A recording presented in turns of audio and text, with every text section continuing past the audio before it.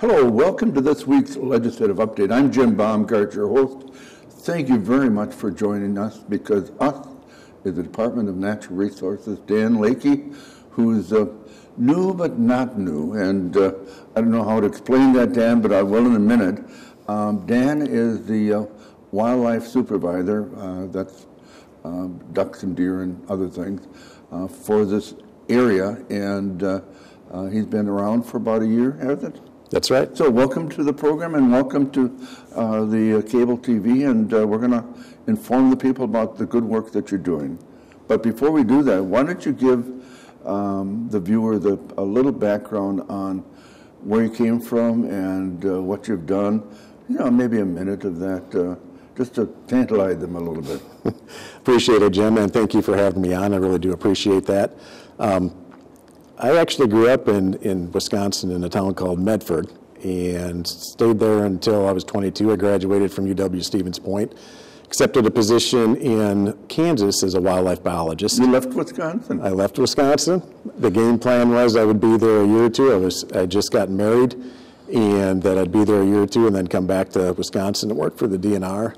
And here we are 30 years later, and I finally made it. So. Spent some time, like I said, with Kansas Wildlife and Parks. I was an area wildlife biologist there in the Lenexa, Kansas office, which folks around here would think of that as the Kansas City area. Spent 15 years there, and then took an opportunity and went to work for the Extension Service as their natural resources agent, and then also as their director. I did that for 11 years. Wow, great background. Well, we're very happy. You've been here, what, about a year and a quarter? A little over a year and a month, so right around that ballpark. Yeah. Well, and so you have to learn where the marsh is and Sheboygan and places in between. Absolutely. You represent how many counties down? Yeah, I'm the area wildlife supervisor of what they call the Lake Michigan District, which is 7 counties. So I go all the way up to Door and Brown County, come down to Kewaunee, and then do Calumet, Manitowoc, and then Sheboygan and Fond du Lac. Well, and one of the things that I've seen, Dan, that you do, or you have been doing, is when the Sheboygan County Conservation Association, which is 25 or 30 clubs, meets every month, you've been showing up on a regular basis to update them. You provide them a little publication. The Woodchuck, I think, is the name of the little email publication, and answer questions. So anybody that's the public, when the Conservation Association meets and it's open to the public, they can come and ask you and the wardens questions. Yeah, it's very nice. It's a great association. I mean, the very active group do a lot of great things in the community related to hunting and fishing and shooting, and educating our youth on the opportunities that are available to them. So it's a great group, and it's just something that's really enjoyable to do, to get to put a DNR face out there for folks. And we've had a little bit of turnover in our office, so it's nice to get out there and let them get to know you. Well, and you're not like a 24-year-old fresh out of college. You're a person with experience. I stopped at your office to invite you to this program, and saw all those big deer heads sitting in there, and I said, "Oh, are these Wisconsin deer heads?" No, they were from out of the state. But you know how to hunt deer anyway. I really enjoy deer and turkey hunting. Kansas is it's a different world out there. On the opening day, you've got less than 100,000 people rifle hunting. Is that right? And the state's just as big as Wisconsin. So well, it's sort of a flat state too, isn't it? It's kind of a misnomer. The eastern portion and the western portion have some very big hills in them, absolutely. Well, you have a couple of things that the legislature threw a curve at the county association, and I'm sure department personnel, they added to the budget that you don't have to have tags for deer, goose, and turkeys. That is right. You don't have to have the carcass tags. Right. You don't have to tag the animal, and you don't have to carry those anymore until the meat's consumed. But you have to report your deer, don't you? Yes, sir. Not the goose? Not on the goose side of things. For the deer and turkey, you have to still register the animal. You have till 5 p.m. the day after you harvest it. And you do that by telephone? You can do that by telephone or by a computer Oh, email. or an iPhone, you can go ahead and do that. Okay. And so that's a nice process there. And they changed for geese from the standpoint, you used to have to report your harvest. They're going to do something after the season with harvest surveys. I see. So you do not need to do that for geese anymore either. So if they call in, the person calling in has to have a certain identification number somehow. When you register the animal, you need to have your tag number or your authorization number. So what we're recommending people do, because we've already issued before this budget bill was passed, we issued over 1 million carcass tags. Okay. So the So easiest those thing, numbers are out there. they're out there, they're still valid. The easiest thing to do, I think, is to consider them as a coupon. Okay. So you've got the information on there that you need. Once you go online and fill it out, throw the coupon away because you know you're done with it. Right. And you've got all the information right there in that printed or form. keep it for a souvenir.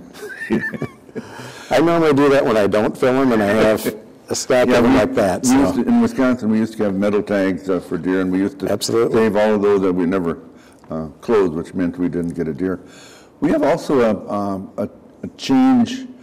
Sheboygan and Manitowoc County and a couple of others, because of an incident of chronic waste disease that appeared 15 years ago, the county and Manitowoc, Sheboygan closed down the feeding of deer. That's correct.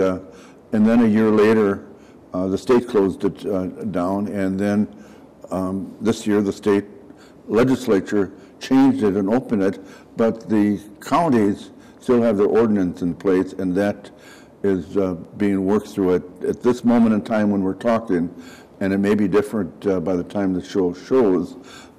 You cannot feed deer in Sheboygan and Manitowoc County. Now, how will it be after the county board meets in February? We'll tell you after that. We don't know.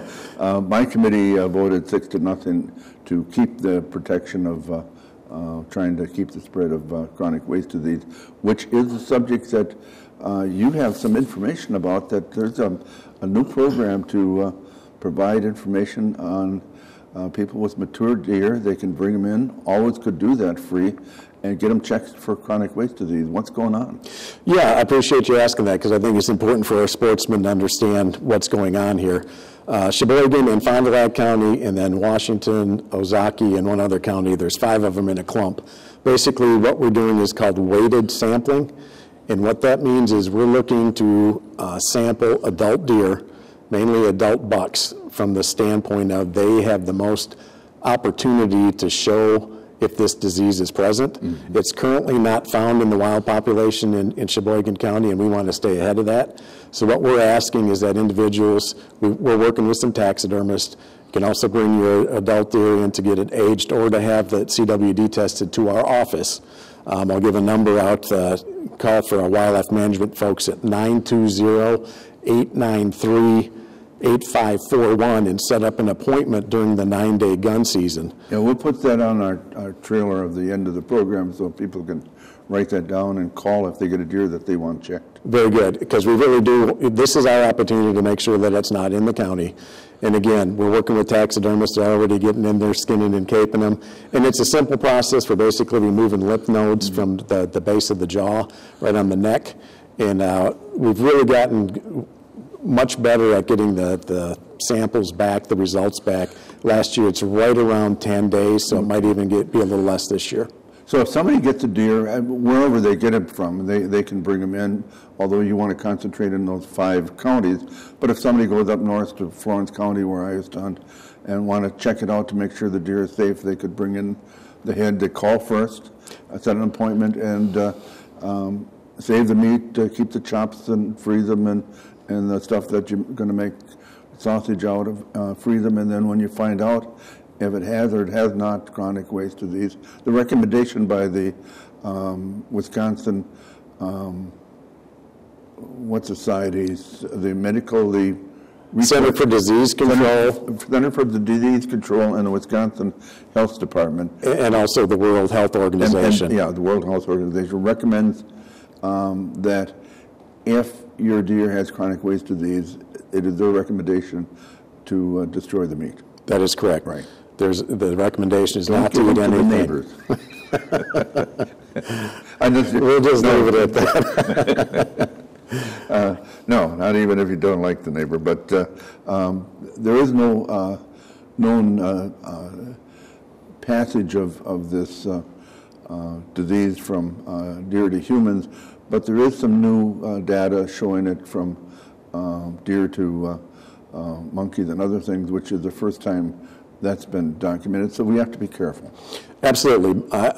Much rather you be safe than sorry. Oh, Again, yeah. there's never been a case that has been passed on. In that situation with the trial with monkeys, that some of that was injected straight into their brains, which you would expect that to maybe happen, but there actually was a case where it was just by eating the meat. So. Right. If people are eating infected deer from age 2 to age 78 like me, you want to be sure that it's safe. So we'll make sure that telephone number is on there, and we encourage people, if you get an adult deer, even if it's not a buck, you're allowed to bring it in, and you'll test it free. Absolutely, and we'd really encourage anybody who harvests deer in Sheboygan County, we'd really like to get some aging information, because the place where we've normally collected that aging information is not collecting deer this year. So if you're having an adult deer, buck or doe, we'd love to have you bring it by so we could age it. Oh, you want to see if we have old deer left? We try to shoot those things, Dan, early. Anything else you want to add to the public for hunting? Obviously, a lot of hunting going on right now. Deer, they just finished the youth hunt. I got a picture from one of the classics. Their 12-year-old shot a nice 13-point buck. Oh, very nice. And that'll appear in my column in a couple of weeks. So safety is important? Absolutely. Can't encourage people enough to take the hunter safety courses and to just maintain that. I would speak, since the bow season and things like that going on, tree stand safety, you need to wear a strap when you're up there in case you would fall. There's so many instances of people falling and getting injured. Make sure you have that safety strap on. Same thing with the stand that's up on the tree, strap it down. Make sure that it's solid before you get up there. All of the gun safety rules apply. You mentioned season's coming up. I know the pheasant season just opened up. We put a lot of stock birds out there, and so looking forward to seeing how the hunter's going to be enjoying that. Well, and we've also had, this is the third year you've had the crossbow at the same time the archery season, and I've seen some reports that they've been pretty successful, but not overly successful. I agree. That's pretty much what it is. They're very accurate, but it's the people operating the crossbow are normally operating a regular bow, so they're waiting for the deer. And some of us are older that need a crossbow because we can't pull the other. We got to go, Dan. Time is over. I do want to thank Dan for coming in with the Department of Natural Resources. If you have a deer, please give a call to the telephone number we list on the credits, and make sure that you find out if your deer is safe from chronic waste disease. And until next week, this has been Legislative Update. So now we have to wait for the...